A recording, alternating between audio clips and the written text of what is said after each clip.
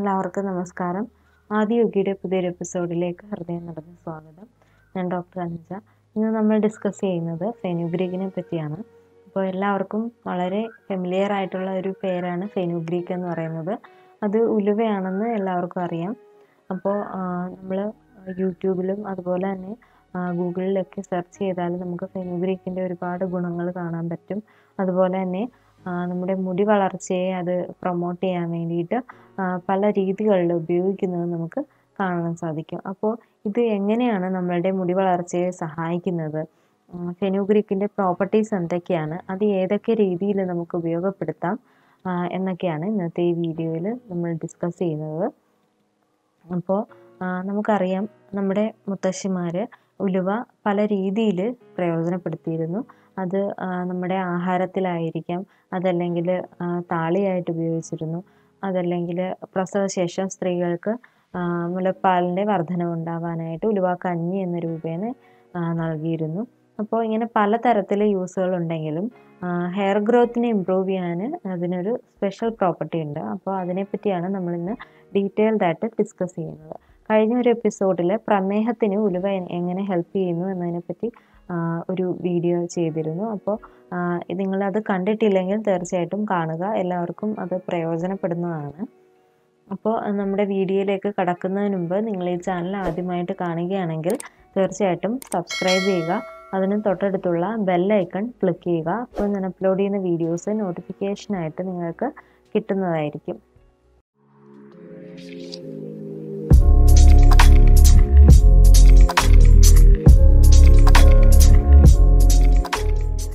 ഉലുവ എന്ന് പറയുന്നത് ഫേബേസിയെ ഫാമിലിയിൽ ഉൾപ്പെടുത്തിയിരിക്കുന്ന ഒരു സസ്യമാണ്.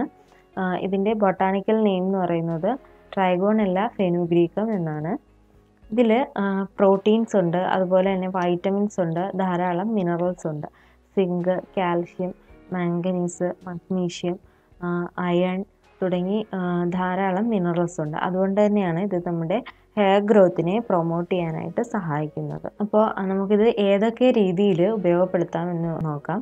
ഒന്നെന്ന് പറയുന്നത് ഉലുവ താളിയായിട്ട് ഉപയോഗിക്കാം. അതായത് ഏകദേശം 1 മുതൽ 2 ടീസ്പൂൺ ഉലുവ നമുക്ക് ഒരു ചെറിയ ഗ്ലാസ് വെള്ളത്തിൽ തലേ ദിവസം തന്നെ ഇട്ട് സൂക്ഷിക്കുക. എന്നിട്ട് പിറ്റേ ദിവസം, അതായത് ഒരു 24 മണിക്കൂറൊക്കെ കഴിയുമ്പോൾ അതെടുത്തിട്ട് നന്നായിട്ട് സ്ക്വീസ് ചെയ്തെടുക്കുക. എന്നിട്ട് ഈ സ്ക്വീസ് ചെയ്തെടുത്ത മിക്സർ, അതായത് നമുക്കറിയാം ഉലുവ നമ്മൾ കുതിർത്ത് വെച്ചിട്ട് പിറ്റേ ദിവസം എടുക്കുമ്പോഴേക്കും നന്നായിട്ട് കുതിർന്ന് അതൊരു ജെല്ലി ഫോമിലായിട്ടുണ്ടാവും. അപ്പോൾ ഇങ്ങനെ ഈ ജെല്ലി ഫോമാണ് നമ്മൾ നന്നായിട്ട് സ്ക്വീസ് ചെയ്തെടുക്കുന്നത്. അത് നമ്മളുടെ തലയോട്ടിയിലും അതുപോലെ തന്നെ മുടിയിലും അപ്ലൈ ചെയ്യുക. ഏകദേശം 20 മിനിറ്റൊക്കെ കഴിയുമ്പോഴേക്കും കഴുകിക്കളയുക.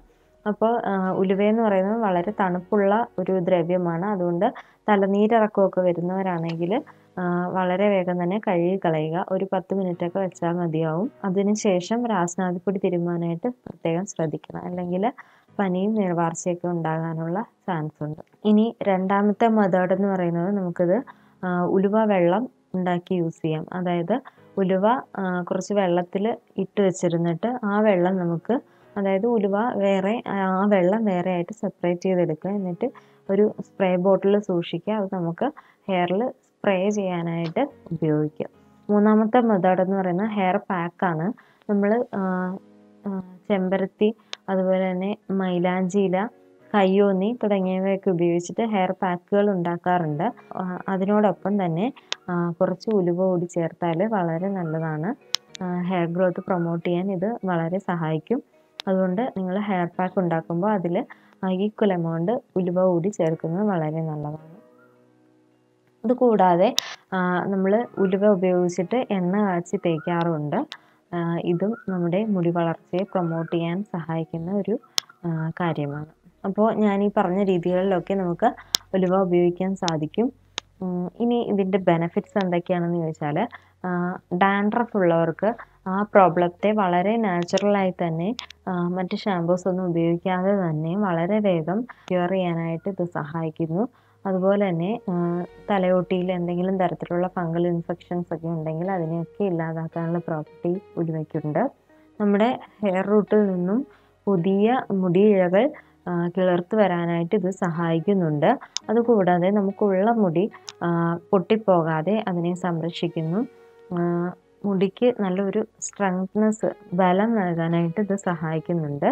ഇത് കൂടാതെ മുടിക്ക് നല്ല കറുപ്പ് നിറം നൽകുവാനും അതുപോലെ തന്നെ മുടിക്ക് മറ്റ് കണ്ടീഷണർ ഒന്നും യൂസ് ചെയ്യാതെ തന്നെ നല്ലൊരു ഷൈനിങ് നൽകുവാനും ഉലുവയ്ക്ക് കഴിവുണ്ട്. അതുകൊണ്ട് തീർച്ചയായിട്ടും നിങ്ങൾ ഈ രീതികൾ, ഈ ടെക്നിക്സ് തീർച്ചയായിട്ടും പരീക്ഷിച്ച് നോക്കുക. മറ്റുള്ളവരിലേക്ക് തീർച്ചയായിട്ടും ഷെയർ ചെയ്യുക. അപ്പോൾ ഇത്രയൊക്കെ കാര്യങ്ങൾ ഞാൻ പറഞ്ഞെങ്കിലും ഒരു കാര്യം നിങ്ങൾ ശ്രദ്ധിക്കേണ്ടുന്നത് വളരെ അത്യാവശ്യമാണ്. എന്താണെന്ന് വെച്ചാൽ പല കാരണങ്ങൾ കൊണ്ട് മുടി കൊഴിച്ചിൽ അല്ലെങ്കിൽ മുടിക്ക് സ്ട്രെങ്ത് കുറയുന്നത് ഉണ്ടാകാം. അപ്പോൾ അതിൻ്റെ കാരണം കറക്റ്റായിട്ട് കണ്ടെത്തി ചികിത്സിക്കുകയാണ് വേണ്ടത്. അപ്പോൾ സപ്പോസ് നിങ്ങൾക്ക് ഹോർമോണൽ ചേഞ്ചസ് ഉണ്ടാകാം, അല്ലെങ്കിൽ അനീമിക് ആയിരിക്കാം, അല്ലെങ്കിൽ മാൽന്യൂട്രീഷൻ ഉണ്ടാകാം. ഇതൊക്കെയാണെങ്കിൽ നിങ്ങൾ തീർച്ചയായിട്ടും ഒരു ഡോക്ടറെ കണ്ട് കൺസൾട്ട് ചെയ്തതിന് ശേഷം മാത്രം ചികിത്സിക്കുന്നതായിരിക്കും നല്ലത്. അപ്പോൾ ഇതല്ലാത്ത മറ്റ് കണ്ടീഷൻസിലാണെങ്കിൽ ഉലുവയ്ക്ക് തീർച്ചയായിട്ടും നിങ്ങളെ ഹെൽപ്പ് ചെയ്യാനായിട്ട് സാധിക്കും. അപ്പോൾ ഇതൊക്കെയാണ് ഉലുവയെപ്പറ്റി എനിക്ക് പറയാനുള്ളത്. തീർച്ചയായിട്ടും നിങ്ങൾക്ക് എല്ലാവർക്കും പ്രയോജനപ്പെടുമെന്ന് വിശ്വസിക്കുന്നു. മറ്റൊരു എപ്പിസോഡിൽ കാണുമ്പോഴേക്കും